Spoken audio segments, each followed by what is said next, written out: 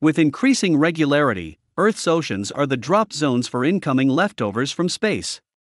For decades, Russian Progress resupply spacecraft loaded with tons of waste from the International Space Station, ISS, have been intentionally steered to reentries over the Pacific Ocean's spacecraft cemetery. Similarly, Northop Grumman's Cygnus cargo vehicles are filled with rubbish from the space station crew and ultimately ditched over the South Pacific. In the past, other discarded orbiting facilities, such as Russia's Mir space station and China's Tiangong-1 prototype outpost, ended their lives over ocean waters. Then there's the saga of America's Skylab experimental station, which fell to Earth in 1979, with odds and ends scattering across the southern Australian coast. And a huge piece of falling space junk will come back to Earth in the not-too-distant future, the nearly 500-ton ISS. The plan is to bring the ISS down in a controlled fashion over the South Pacific Oceanic Uninhabited area, a region around Point Nemo formerly known as the Oceanic Pole of Inaccessibility. This remote sea setting is about 1,450 nautical miles, 2,685 kilometers, from the nearest piece of dry land.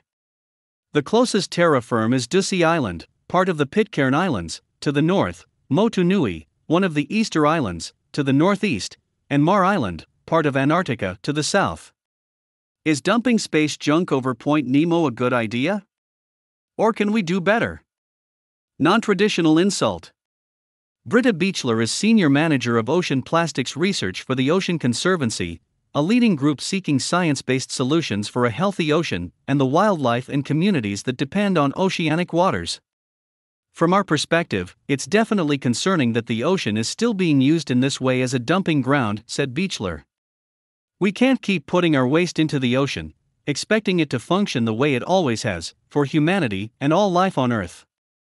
In many ways, this is an out-of-this-world illustration of what's been going on for so long. Beechler advised against viewing Earth's ocean waters as too big to fail and stressed the need to look at the end-of-life scenario for everything that humanity makes. For instance, roughly 11 million tons of plastic pollution is being tossed into the ocean every year. That's equivalent, she said, to a garbage truck dumping plastic into the ocean every minute of every day. Ingestion and entanglement with plastics in the ocean can also be a lethal encounter for a lot of different types of sea life, Beechler said. Likewise, the dumping of tires, metals, toxic fuels, and other refuse into ocean waters has spurred unforeseen issues and can provoke long-term consequences.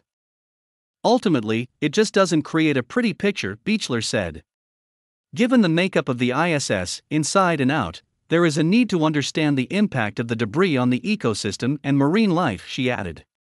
This is another non-traditional insult to the ocean. It is a concern, and it's not an appropriate use of the ocean, Beechler counseled. There is no other safe alternative. Dwight Stephen Boniecki is the director of the feature film Searching for Skylab, America's Forgotten Triumph. The only option for the ISS is deorbit, said Stephen Boniecki. Incidents of deorbited spacecraft are infrequent enough to not cause any major dilemmas when an ocean is used as the impact zone. Currently, this is infinitely more preferable than trying to target remote land masses. Additionally, the friction of re-entry conveniently ensures the bulk of the spacecraft is incinerated before it hits the ground/water. Choosing water as the landing zone provides a safe way to dispose of the debris. There is no other safe alternative. Stephen Boniecki said that, back in 1978 to 1979, the procedure of deorbiting spacecraft was relatively unknown.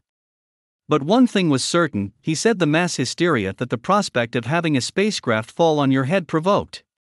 Skylab is arguably most remembered for falling out of the sky and crashing into the remote areas of Esperance, Baladonia and Rawlinna in Western Australia, Stephen Boniecki said.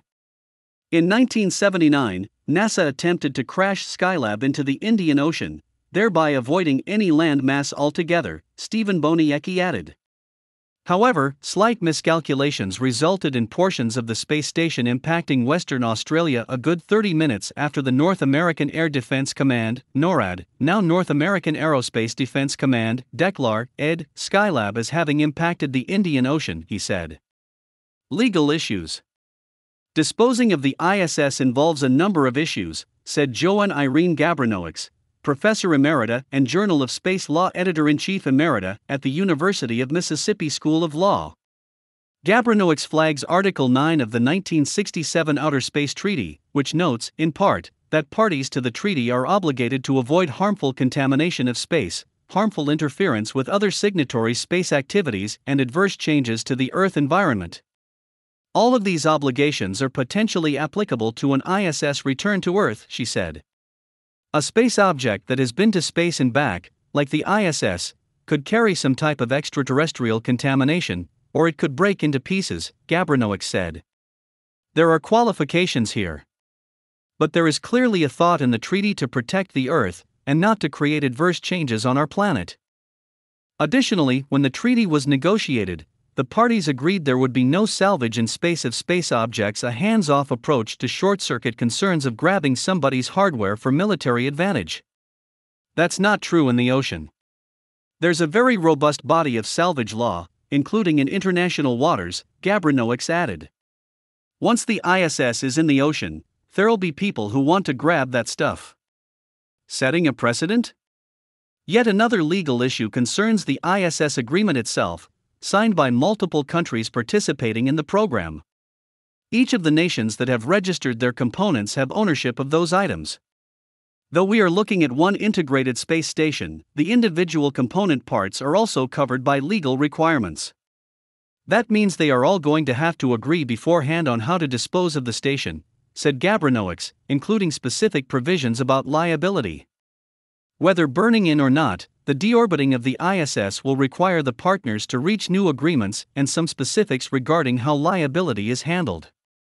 Then we'll see if this is a space law, precedent-making event, Gabrinoux concluded.